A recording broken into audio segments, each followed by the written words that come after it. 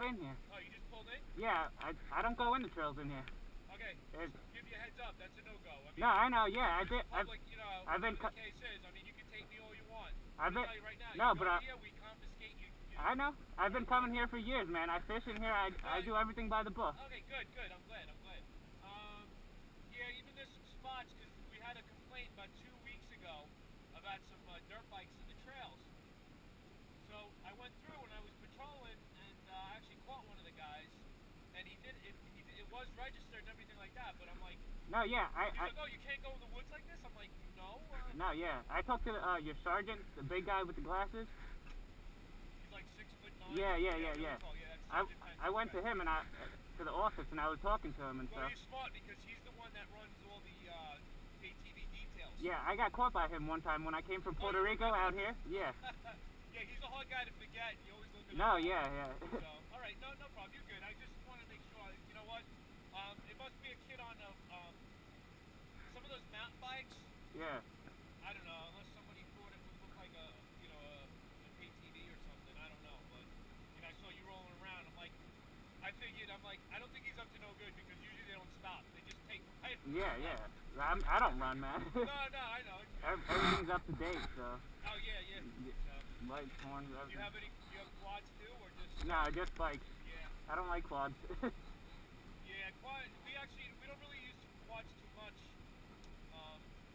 because I don't know. They had one of the corpses broke his leg like 3 years ago. Yeah. In 2 spots, so they gave us these side by sides. Yeah, like the Polaris. Yeah, they're actually Raven. pretty nice. Yeah. They're not like dune buggies or something that you see like guys racing with, but they're not too bad.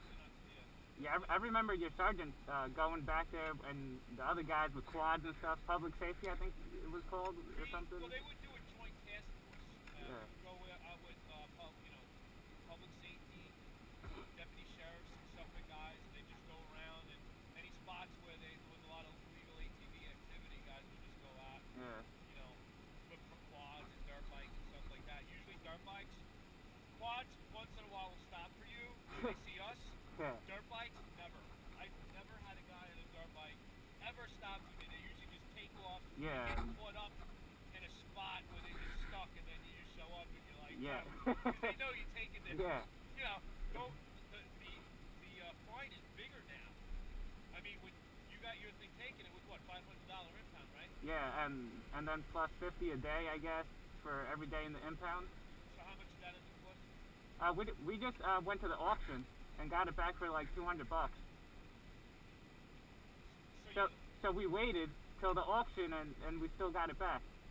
Oh, don't let that become public knowledge. I guess people just do that. They're like, yeah. The problem is if you go there and I guess if you just let your ATV, because public safety, because we used to hold them. We have a spot where we hold them. Yeah.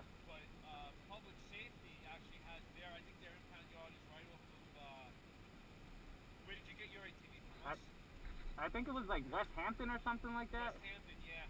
Yeah, they would bring some over there. What did you get for it? I think it was in Eastport or something like that. At that time I was really young, so I didn't know. In Puerto Rico, we used to ride the quads on the street. You have to drive it like a car, respect. Yeah. And these guys just came. But in Puerto Rico, they tell you to run reds in the middle of the night. Yeah. So you don't get carjacked. My cousin lives over there. I got family over there. Yeah. And it happened to a couple of my cousins. One of them works for a hotel out there. I forget which one. My cousin Lily, she got stopped. She stopped for like 2 seconds. She's like, "Turn red." It's like next thing you know, I see a bunch of guys come in. Yeah. Get me out of the car and take off. Yeah. It's rough over there. Yeah, I don't go there. My mom wanted me to go visit. I'd rather stay out here where I'm safe. You're safe in San Juan. San Juan's not bad. Like when I went, it was probably like 15 years ago. Me and my friend, we just took a vacation out there, and we met up with these girls, and they turned around and like, this ain't Puerto Rico. This is like fake Puerto Rico. We're like, all right. So Yeah. they took us out, and I remember sitting in a bar. It was like an outside bar, pool hall. It was really weird. And I'm sitting there, and I'm like, all right, this is cool. And I put my beer and cigarettes down on the bar. I was like, the bar, whatever, on the counter. Yeah. I turn around for 2 seconds, made my shot. I turn around and grab my beer and cigarettes, and they were gone in 2 seconds. Yeah. So I started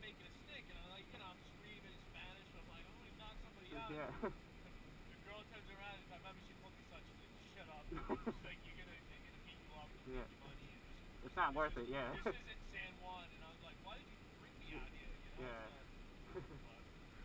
What part of Puerto Rico are you from? Adjuntas? Where is it? Adjuntas? It's close to Ponce. Ponce, yeah. That's a really bad spot. Yeah, it's nice. I think it's nice over there, right? Yeah, it's some parts, but it's like everything else. Yeah. Yeah, I know. But one of the guys I work with, he loves Dominican girls, and he's always going to Dominican Republic. Like Yeah. every month he goes to Dominican Republic. And I laugh because I'm like, I go, you roll the dice every time you go there. Like, I don't, like, you know, like one of my wife's nieces, one of my wife's nieces married a straight up Dominican guy. He's actually a city cop.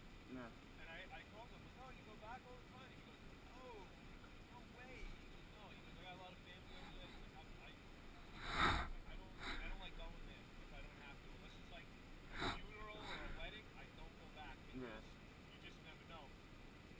One of my sister-in-laws is Mexican. She wants to go back really bad, but I'm like, every time you put on the news, you hear about 50 people getting killed from the cartel over there. I'm like, Yeah.